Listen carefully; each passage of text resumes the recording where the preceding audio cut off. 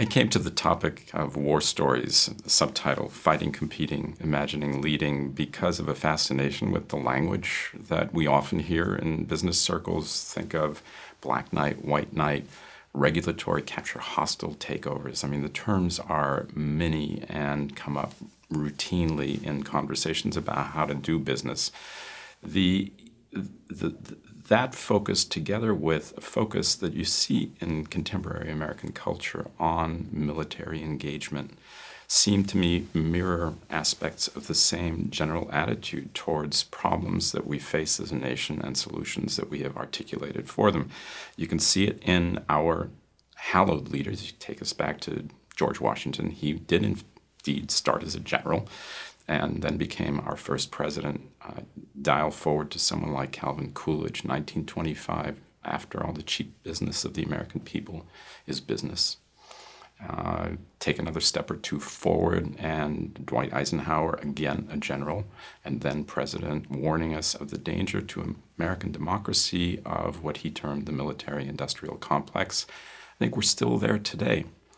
And to the extent that that represents a tradition that has, in fact, in many ways, helped us to assert our presence in the world, but at the same time brought with it costs that I think we are at this point a little loath to face, I have proposed in the book a model for business engagement that might work its way back into our general stance towards the world and possibly push us to something that looks a little more communal, a little more collaborative, less inclined to the aggressive.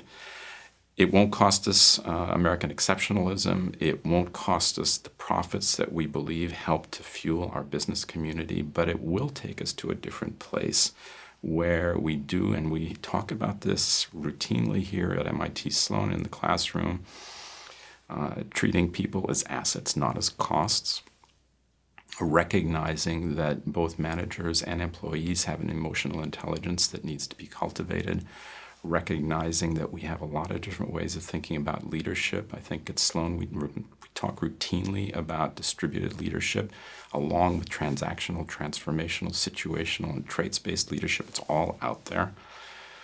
What I've experienced, too, in working with vets, so military service vets here at MIT Sloan, is that they recognize the importance of those leadership methods. The sort of stereotypical military command and control model does not work for them on a day-to-day basis in the field. And I've had conversations with senior military figures who have had the same experience and come to the same realizations and make the same case for their own services.